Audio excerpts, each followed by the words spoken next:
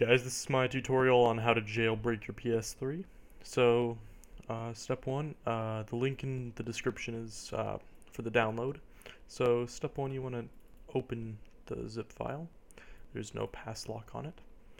And then you want to take this PS3 updat.pup and go to your flash drive. And I already have it from before, so what you want to do is you want to make a file PS3. Whoops.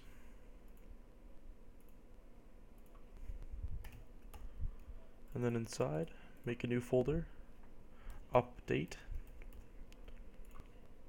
And then you want to drag that file in. And then you can eject your USB. And you want to go to your PS3, plug it in, and go to System Update. And then import update from external device. And then just load that and it'll jailbreak it for you. So this has been a tutorial on how to jailbreak your PS3. So thanks for watching. Bye.